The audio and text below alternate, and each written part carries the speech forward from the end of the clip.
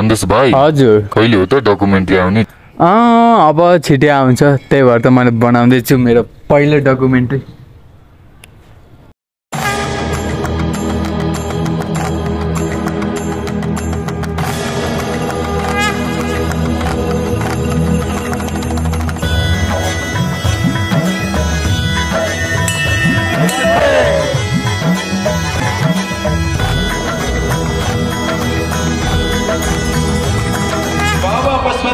भगवान को श्री माता बागमती गंगा को यो हो मेरो पहिलो डकुमेन्ट्री रहेको कुरा। अब डकुमेन्ट्री भन्ने बित्तिकै तपाईँहरूको दिमागमा क्वेसन आइसक्यो होला र डकुमेन्ट्री भनेको के होला? Television or radio programme or film which shows a real event or provide information about a particular subject। मतलब बुझ्नुभयो? अरे भाइ साहब 5G का जमाना छ, गुगलमा जानु। मलाई पशुपति जाने बाटो थाहा थिएन र मैले चाहिँ गुगल म्यापको सहायताले गर्दा मलाई धेरै सजिलो भयो र करिब मैले 2.8 किलोमिटरको 36 मिनट लाग्ने बाटो हिँड्दै जान पर्ने हुने थियो। मेरो लागि एउटा च्यालेन्ज नै थियो र म ढिला नअड्किन रुमदेखि निस्किहालेर इमोसन्सहरूलाई क्याप्चर गर्दै आफ्नो गन्तव्यतर्फ लागेँ। यो क्यामेरामा मलाई के खिच्नु थियो मलाई केही पनि थाहा थिएन, बस एउटा खेलौना थियो। एउटा बच्चाले जब खेलौना पाउँछ त्यो बच्चा त्यति बेलासम्म त्यो खेलौनासँग खेल्छ कि जब कि त्यसको मन भर्दैन र मलाई पनि यस्तै फिल भएको थियो जब मेरो हातमा क्यामेरा थियो।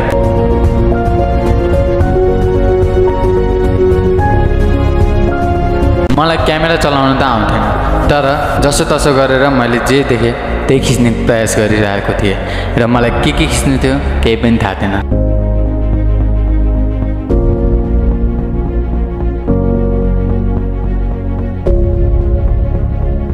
म पशुपतिनाथभित्र त छिरिसकेको थिएँ र त्यहाँ छिरिसके पछाडि मलाई अर्कै दुनियाँमा आएको जस्तो महसुस भइरहेको थियो। यहाँको मानिसहरू सबै आफ्नो काममा बिजी। बच्चाहरू खेलिरहेको थिए, कोही हिँडिरहेको थिए, कोही पूजा गर्नको लागि र कोही पशुपतिनाथदेखि फर्किरहेका थिए। यहाँको मानिसको फेसमा छुट्टै हँसिलो मुहार थियो।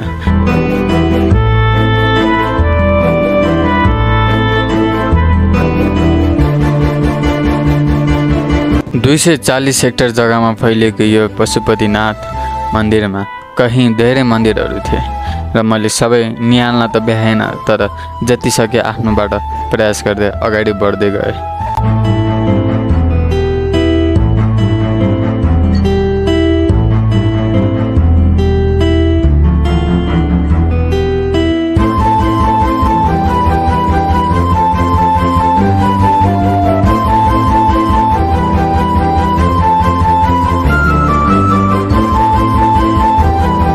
पशुपतिनाथ मन्दिरमा भगवान शिवजीको अझै पनि वास गरिएको भन्ने विश्वास गरिन्छ। मन्दिरमा थुप्रै बादरहरू थिए र मैले पनि आफ्नो क्यामेरामा यी बादरहरूलाई क्याद गरेँ।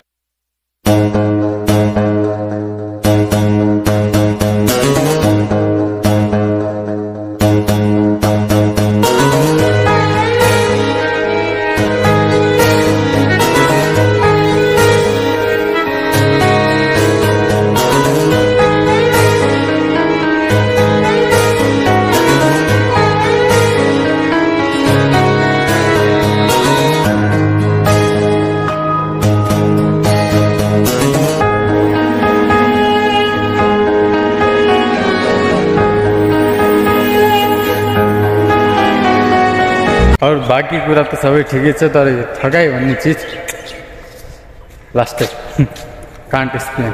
एक्सपिरियन्स बटुल्दैछु पशुपतिदेखि अनि यहाँको इमोसन्स।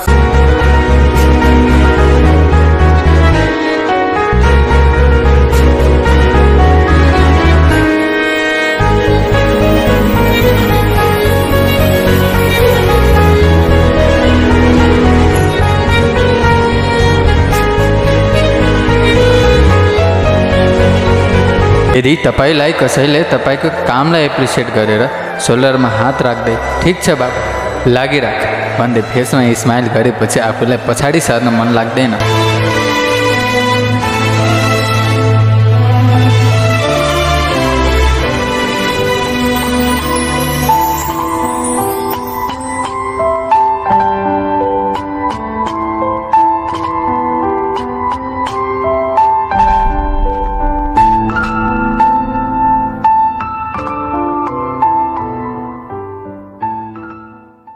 मैले पशुपतिनाथ मन्दिर त छोडेर हिँडिहालेँ, तर मलाई त्यहाँको यादहरूले सताइरहेको थियो र मैले पनि त्यहाँको यादहरू तपाईँहरूमाझ देखाउन चाहन्छु।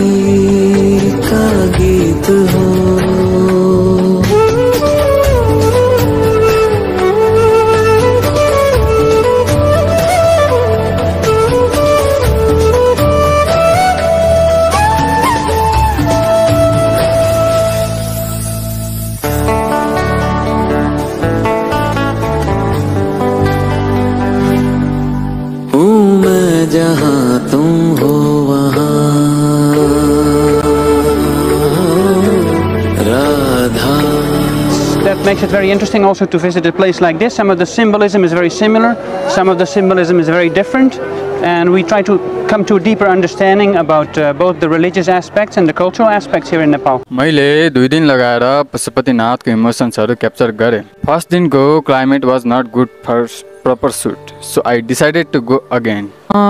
अनि म तपाईँलाई एउटा स्पेसल मान्छेसँग भेटाउँछु, सो भिडियो चाहिँ लास्टसम्म हेर्नु होला। अहिले चाहिँ मलाई रोशन दाइले बोलाउनु भएको छ, सो जानलाई हतार भइसक्यो, सो जाऊँ उतै गएपछि भेटौँला नि त।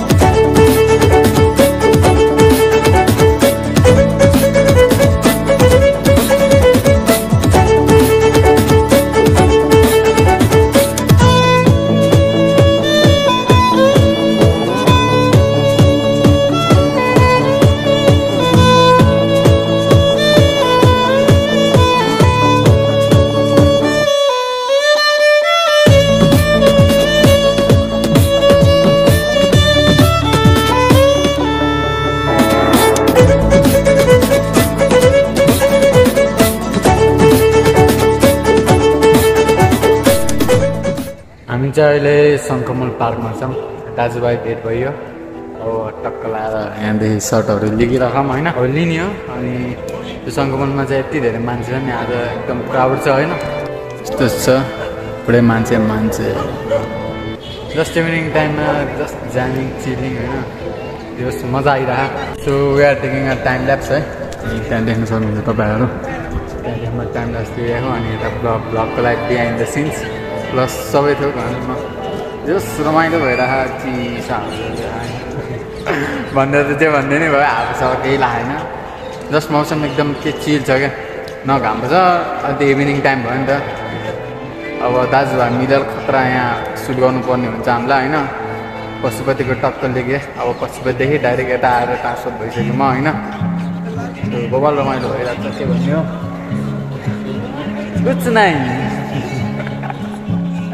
बढ़िया।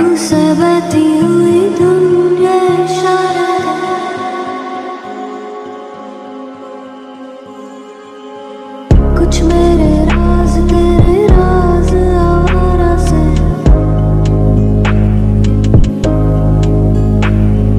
खो गए हम कहाँ, रंग सा ये जहां,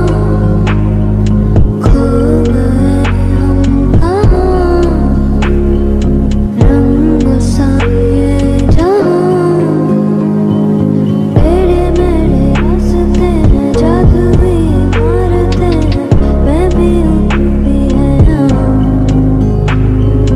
कोई सोई सड़कों पे सितारों के कंधों पे नाचते रहते हैं यहाँ खो गए हम कहाँ रंग सारे जहाँ खो गए हम कहाँ यहाँ चाहिँ टिकटक बनाउँदैछन् होइन हामी चाहिँ यताबाट बिहाइन्ड द सिन्स अनि यताबाट पनि खिचिरहेको छ त्यो सर्ट अब हेरिहाल्नु तपाईँहरूले रंग सारे जहाँ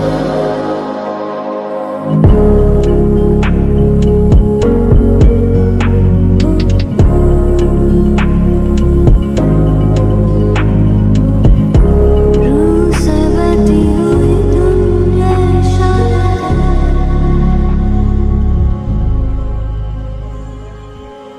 कुछ मेरे राज तेरे राज आवारा से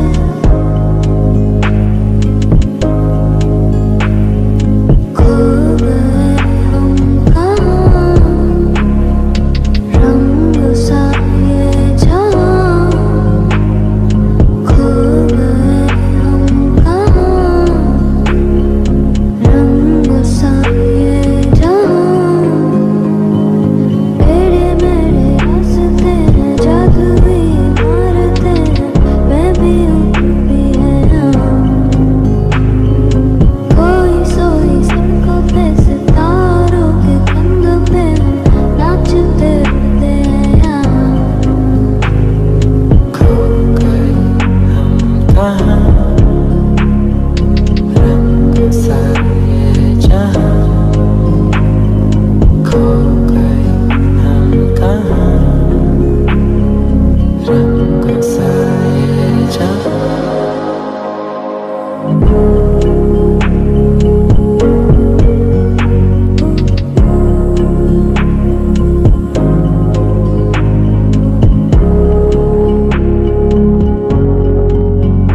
रूह से बहती हुई दुनिया इशारा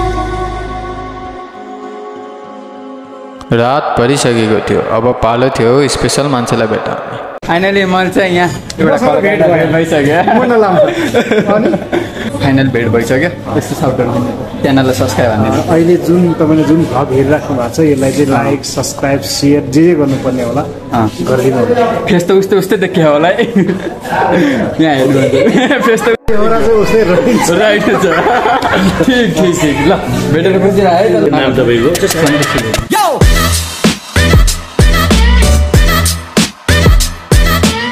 उहाँलाई नचिन्ने त कमै थियो होला उहाँ हुनुहुन्थ्यो बुद्धि तामाङ र सुशील थापा यो समयमा उहाँहरूलाई धेरै फिल्महरूमा देखिने गरिन्छ